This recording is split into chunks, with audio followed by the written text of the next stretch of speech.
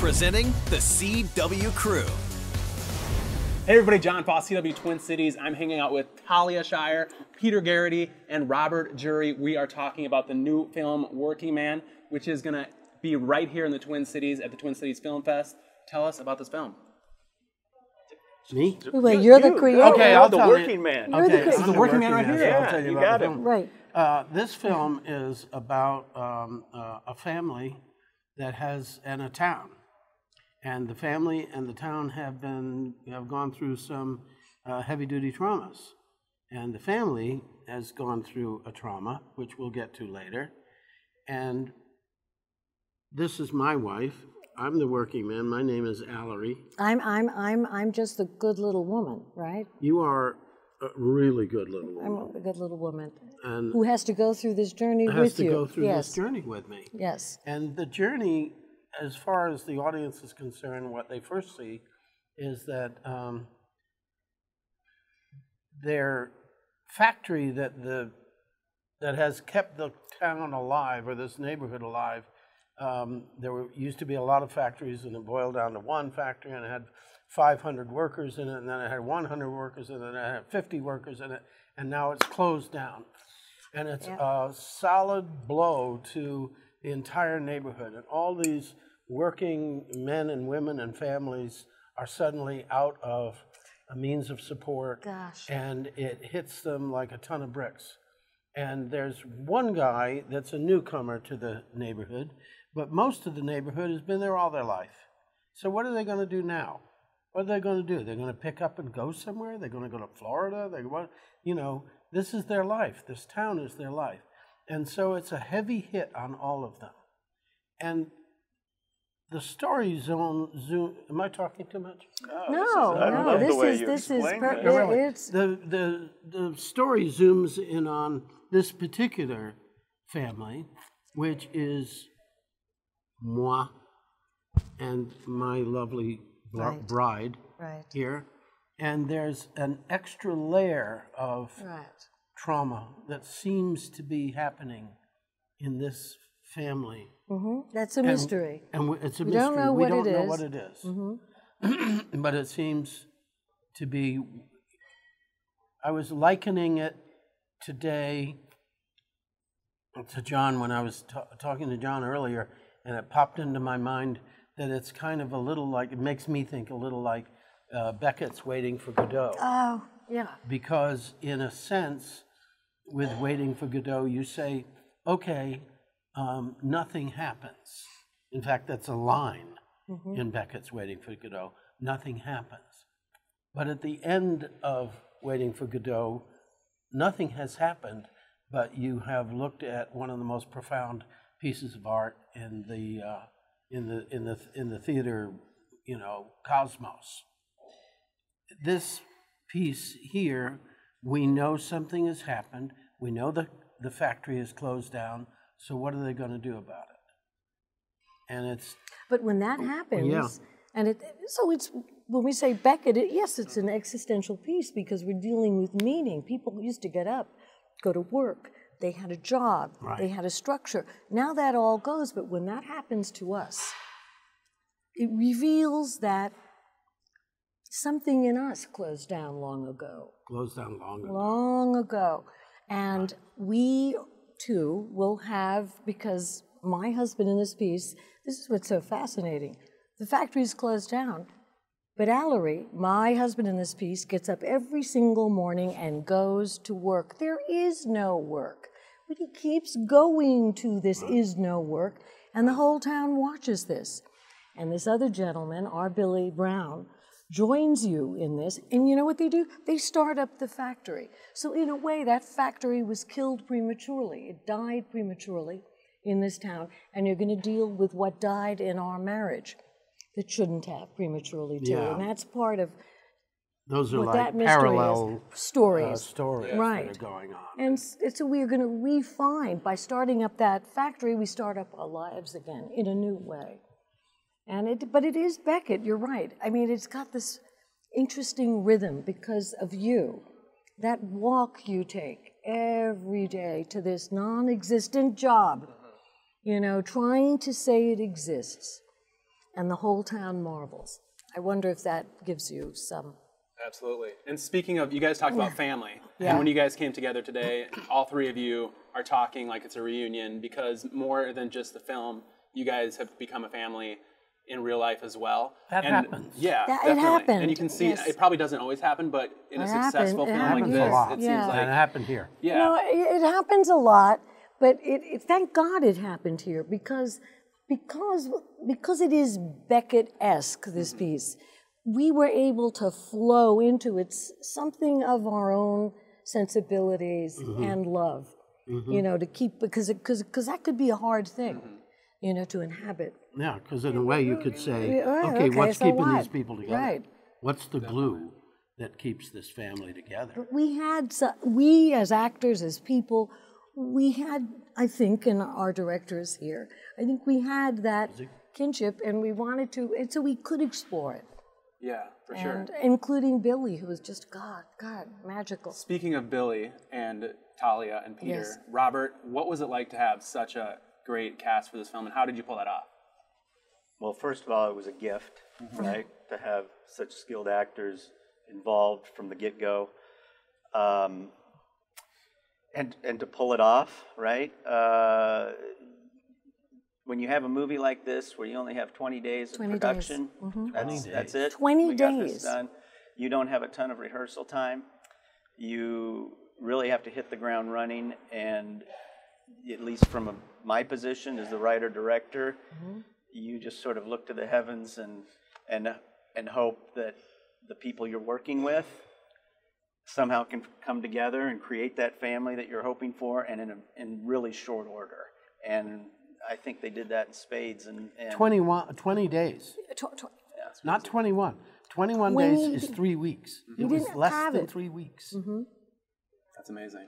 And we got lucky on a bunch of things. Like, for instance, what was his name? The man who was the manager of the factory that we shot in. The man who was what was his name? His first name? Do you well, I don't know if we want to call him out specifically, but McRae Manufacturing in Norridge, Illinois. We was actually where we used. shot. But what was his first name? That guy. Brad. Brad. And so here's a guy who's the manager of this factory, and it's a working factory. It's still working, right? Right. But there was a certain number of days that he had that he could give over to us, and then we took over the factory. And we slept there, and the offices were our dressing rooms. Yeah. You guys slept inside the factory? Well, I mean, The actors, actors, we characters did. yeah. You know, they did, and we dressed and changed there. I didn't sleep We a weren't lot that because hard on them that we I made did- them sleep in the tent. yeah. I didn't sleep there very much. They couldn't catch me because I was trying to run these golf carts. There were these golf carts all around the place. But the guy that managed the factory, Brad, he put so much effort into helping us. I mean, that could have taken 3 weeks Could have been a on disaster. itself. But he would start the machines for us and show us how to do the machines, and then go over to the next one. I mean, he was like he was just amazing, a facilitator that kept it clicking right along. And one of the other things that I thought was a real benefit, I'm an actor I worked at a theater company, theater company in Providence, Rhode Island, Trinity Rep, and they were one of the best theater companies in America. And then up came this upstart theater company in Chicago called Steppenwolf.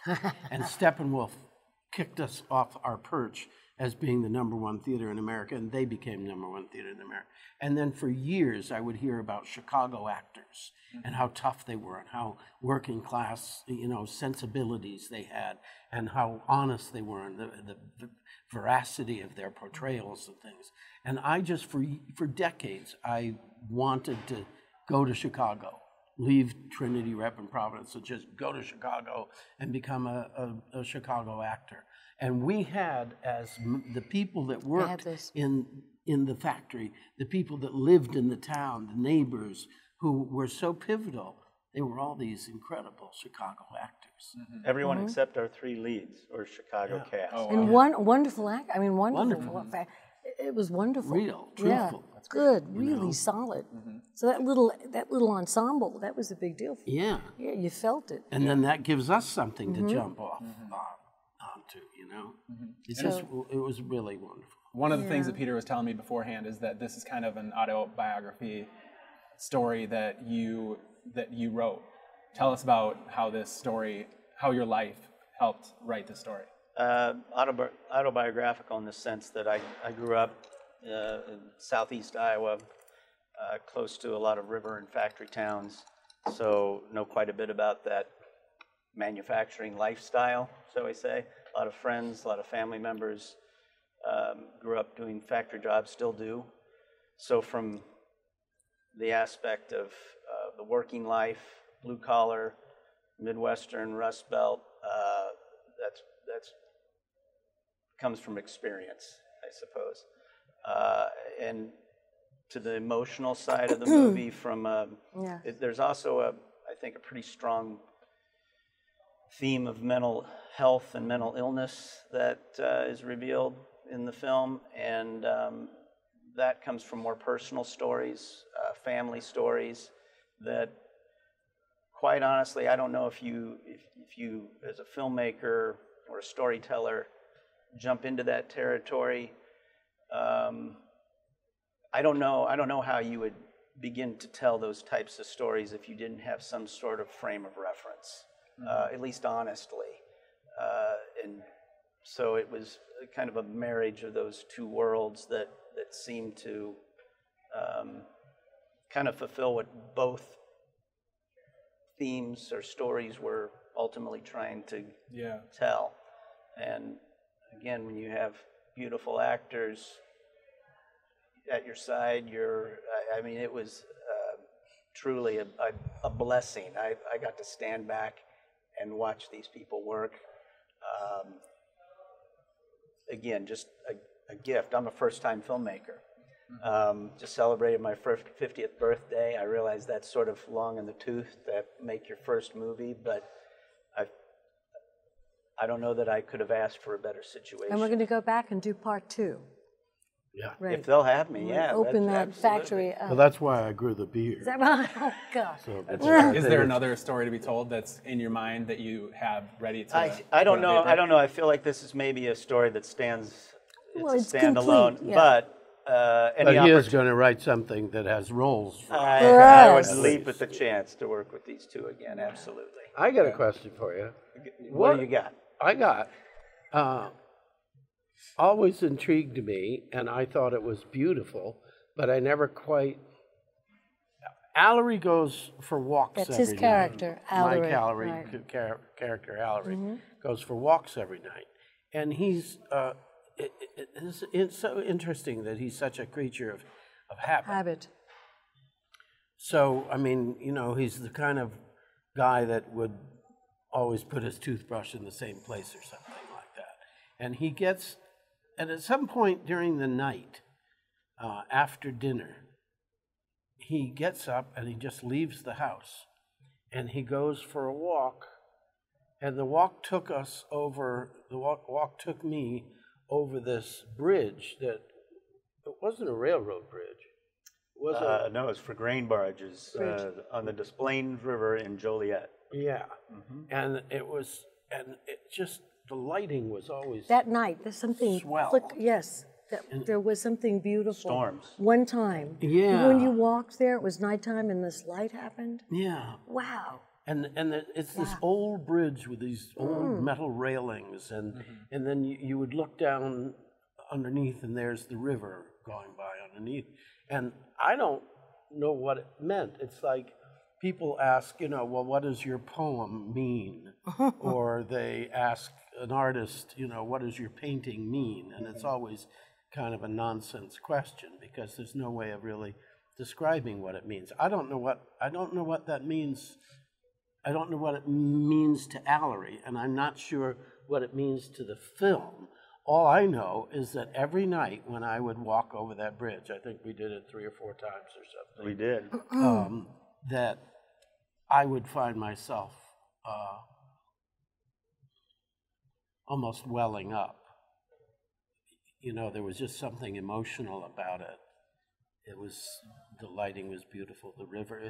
It's when you add real elements, tactile elements, like water and fire and wind to something, it brings it into some kind of poetical And because reality. that did happen. Those walks has a strange light. Yeah. That but the walk in and of itself is also a ritual, because Allery is trying to ritualize something. That's the waiting for Godot part. He's trying to outwit something, but it is true that visually it was so beautiful. It just think, all worked. Yeah, at least for me, I forgot it was a question for that you. was. No, that worked. It's not only just part of his ritual and his nightly habit to sort of escape what otherwise is torturous to him, his thoughts, but to me that bridge represented him not being able to cross over fully to the other side. He would always come back, right? He'd go to the edge but have to come back again and again. And I think there's something a bit metaphorical there and transformative that we see later on in the film, in the story. And as far as that location, that's something I'll take a little bit of credit for, because we were up against it. It was our last day of shooting. It was day 20 of our shoot. We went down to Joliet. We were only there one day. We had just one day to do all those exteriors, these beautiful, in this beautiful factory town on these bridges. It was the only town that I found that sort of met that idea of what I had in my head of these, and they're great, enormous, beautiful drawbridges that would open up, and grain barges would come through. Nowhere else up and down that river had quite the same look and appeal, and storms were moving in. And I was being told, look, we should really stay in town in Chicago and shoot this on bridges we have here. And we rolled the dice.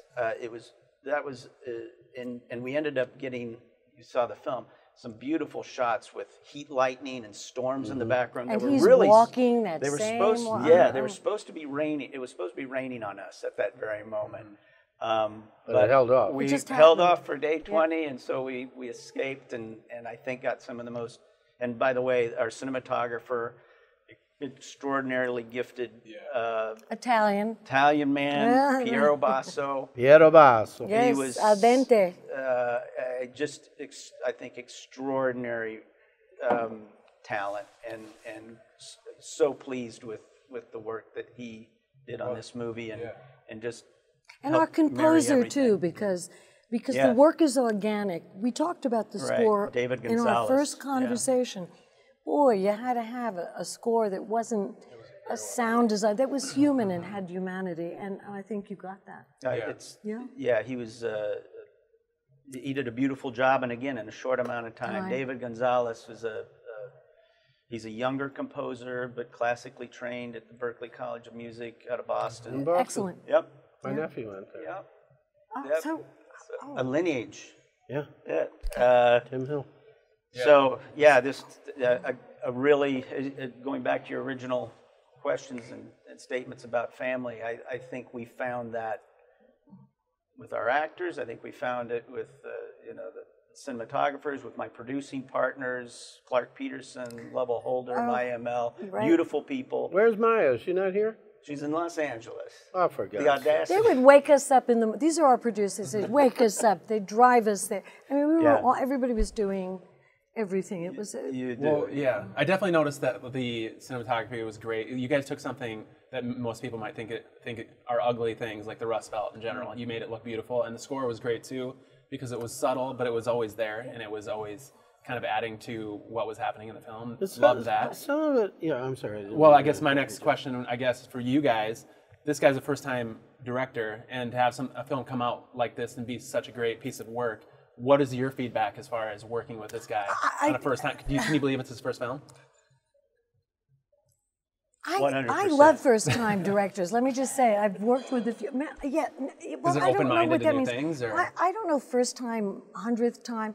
It is the time of working with an artist. It will be this way anytime I work with you. Hopefully, I work with you again. It will always feel like the first time. I don't know. We have a good track record. I mean, Rocky. Well, yes, and First-time that was filmmaker. It was always and that there's a lot of passion when that happens. But I know with Robert, who's also our writer, that's a very interesting combination, and his particular passion for the piece and how we are and how you could see that we do love and respect each other. I would bet that on his 10th time, if we work together, it would be the same feeling. Do you have anything to add to that, Peter? Well, sure. Yeah. No, I was back thinking, I never contradict anything that time. No, you did. That's wise. See, you're living the husband life off screen, too. I'm living the Stop it. La vida loca. Hey, Madonna. Madonna me. So, okay, I so... almost slipped into something. Oh, No, I know you did. No. Oh, no. All right, so let me ask you this. You Yeah, guys, go ahead. You guys, Talia, you mentioned this What? off camera. You said that you guys were catching up and that playing a husband-wife in a film, it becomes an actual, like you said you love this guy. What's it like to see him again, and tell us about that relationship? Well, what I'm saying there was, remember, this piece had built into it, in our relationship, in our story, something tragic. But it's always good that the underside of that, or actually the underside of what they had, was real love and hope. So we had to have both sides at all times. The potential of that disaster and the potential of great young love, which she does remember all the time. I needed an acting partner. The partner is yourself. So I got that from Peter. So that intimacy was real. And even when our moments of frustration and really getting to the point where we would have to say, can we continue? Can we continue as a couple? All that had an urgency and an authenticity. And I think it came out of great affection. And so, yes, to see you again after all this time, it does make my heart, Me too. Because as you grow older, there are a lot of people along the way you lose. So you say, And the older you get, the more people you lose. You lose, and boy, you want to... And like what you were saying is, I mean, and it's true for the characters. How much time do we have left? What do we have left? left? How much time do we have on this earth? To live. To live and to experience love, to experience happiness. And how much time do you want to waste? Oh, God. I mean, do you have 10,000 hours? Do you have 8,000 hours? What do you got? You don't know, because we've all had friends that have walked out a door and gotten hit by a bus, and that's Something it. happened. They don't know. You don't know, and so it's really. And I also got to say, give a kind of shout out, if that's a appropriate phrase for a person of my age, but to actors, to the whole subset of actors in this world, because actors are almost invariably, even in Waiting for Godot, in almost any really good play or film, and they don't always make it, it doesn't always happen, but they've got to make the attempt to connect on a deep emotional level as fast as they possibly can. So when we arrive in Chicago and we're told, how many months do we have to do this?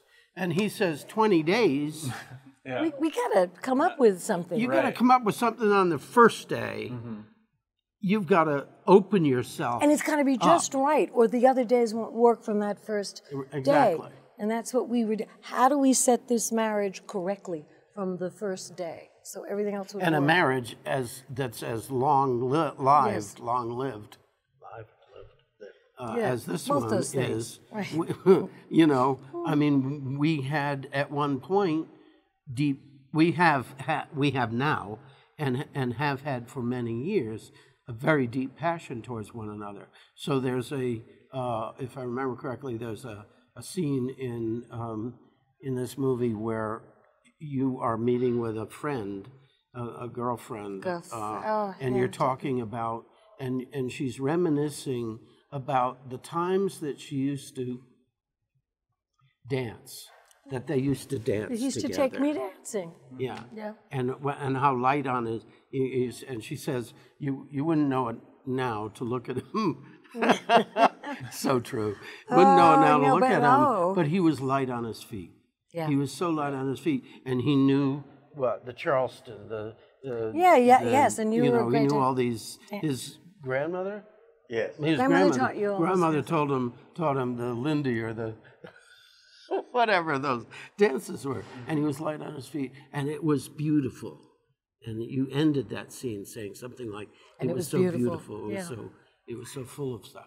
Well, Yeah. they've still Well- got that. They lived that.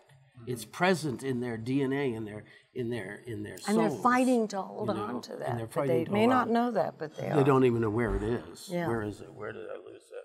Where did I misplace it? Because there's so much other crap that's. They have to live through that. Most people have to live through. Yeah. But we're fighting to. We find that and respect that. Where do you think the relationship goes after the movie? Oh, we have more children. Yeah. You No. start but- dancing more. Well, yeah, we do actually. We do go dancing. We travel.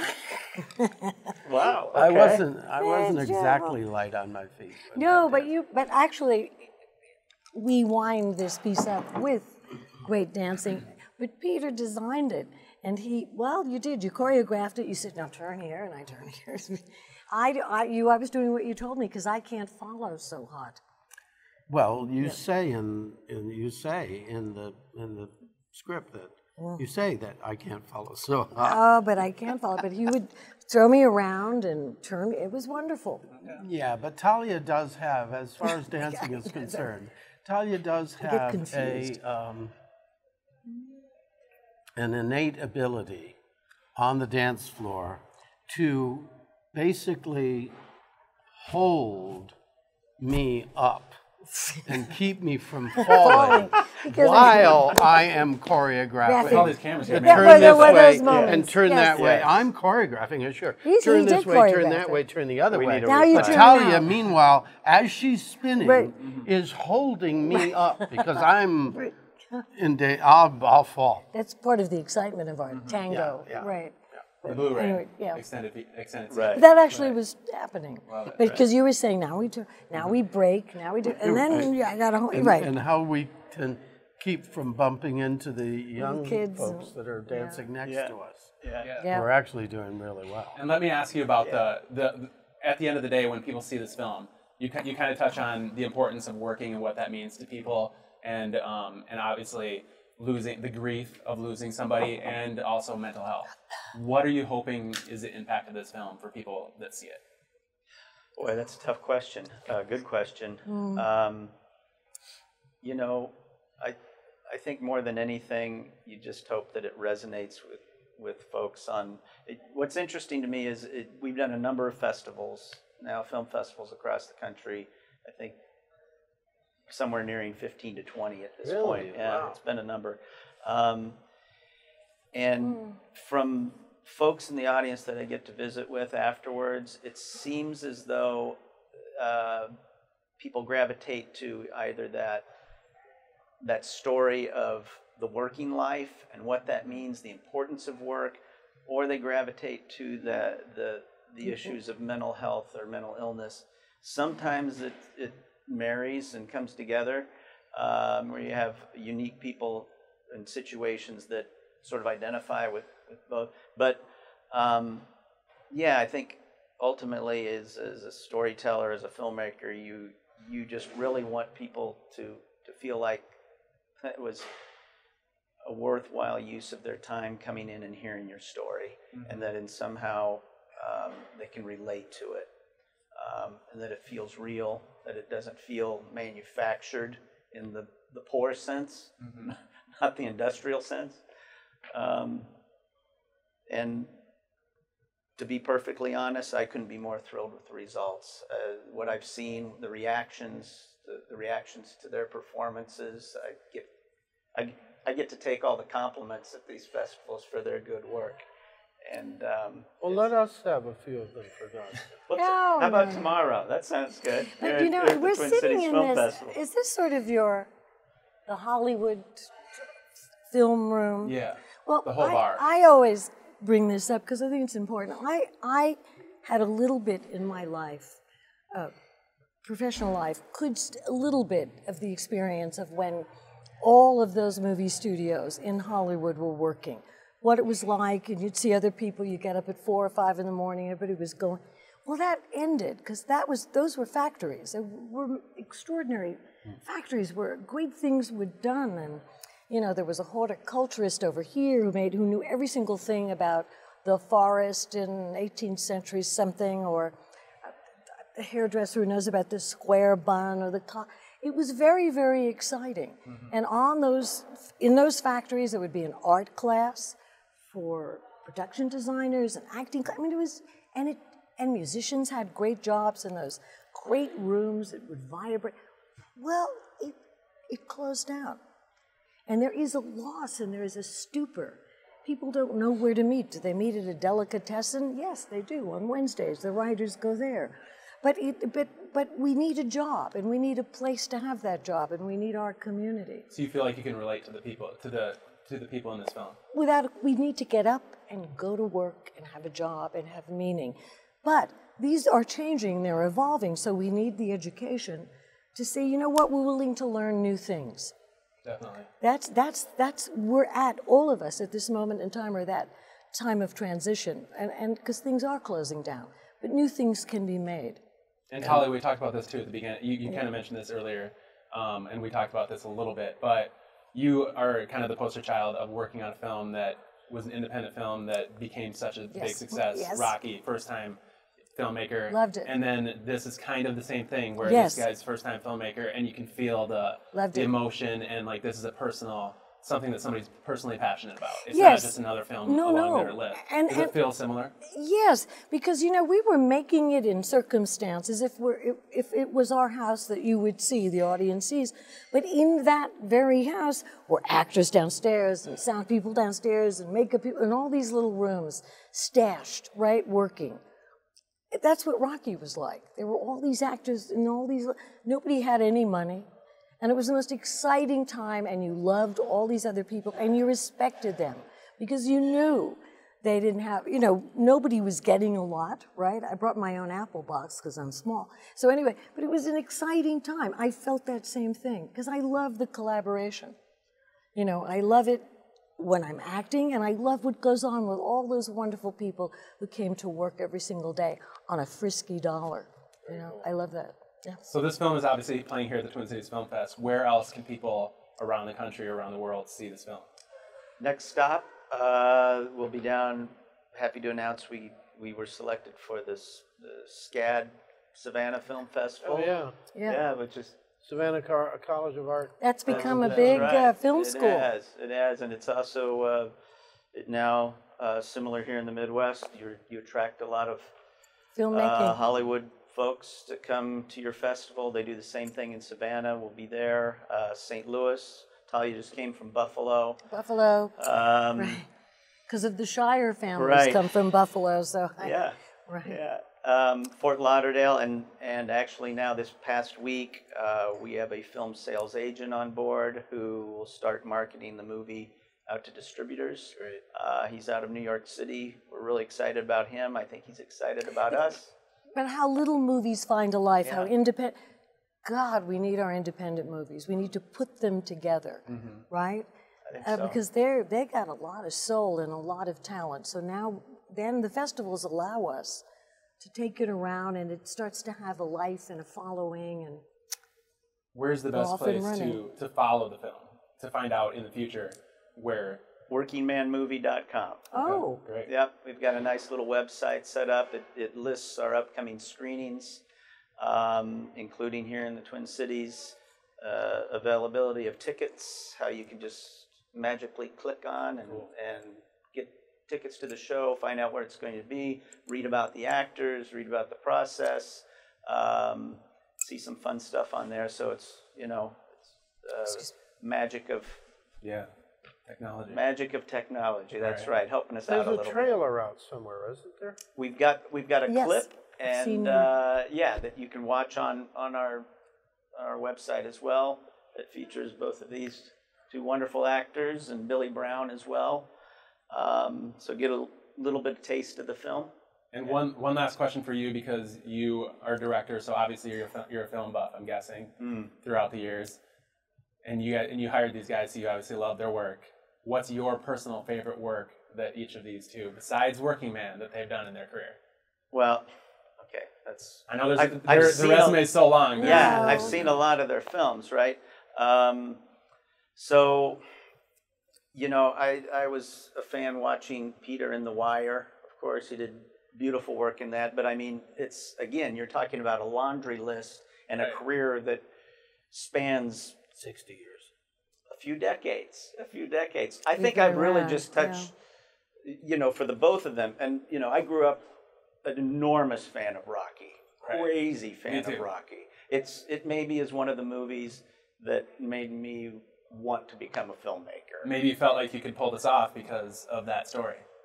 Yeah, I mean, maybe it's such an underdog story. It's I think if you've ever come from a place, I grew up on a farm in Iowa. If you ever come from a place or a background where you're the underdog, well, you just feel like the possibility of making a movie is a billion miles away. I mean, it might as well be on the moon. And when you see art like that, when you see stories like that, when you see actors like this doing their thing, it makes it feel possible. It's the power of story and power of the movies, honestly, power of film. Yeah. It's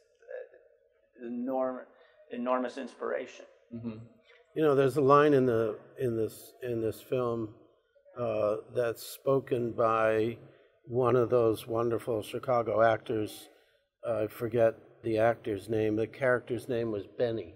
Mm-hmm. He's out on the porch. Yep. Right.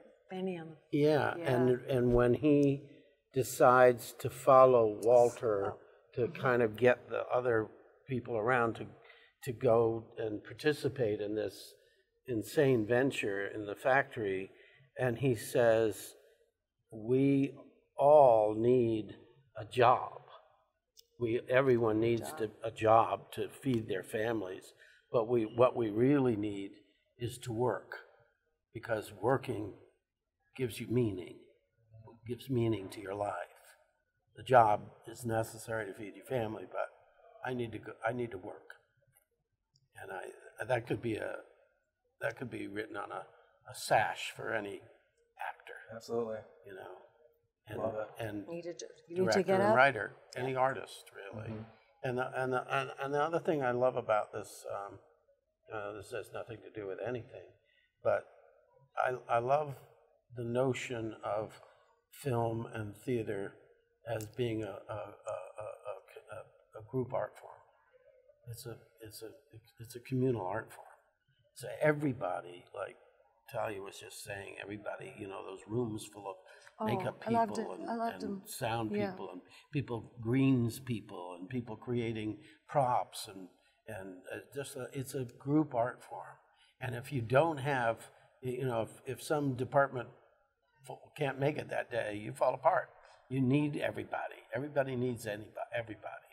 So when you have the occasional jerk that behaves as if they're, you know, God or something like that, and they're bigger than other people, you just say, that's an aberration. Most people that work on film in all capacities view other people, view everyone else as being immensely valuable, because it's a group art form. Because we come to love and love each other. So when those factories in Hollywood closed down, boy, it broke my heart. Yeah. Broke my heart.